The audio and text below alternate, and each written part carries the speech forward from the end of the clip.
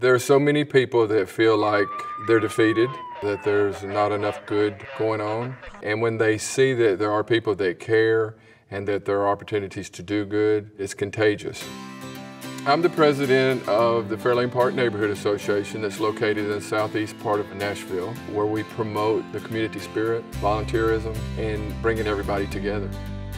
I think when you turn the TV on, you see enough to keep you talking all day about bad things. When you cut the TV off and you get out into the world, you can become a part of something. When people see you becoming a part of something, that they are curious and they want to be a part of something, especially if it's positive, that puts a smile on people's face.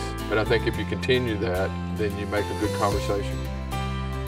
I think that you have to give back to where you live. You have to set an example for others to follow. And it's free.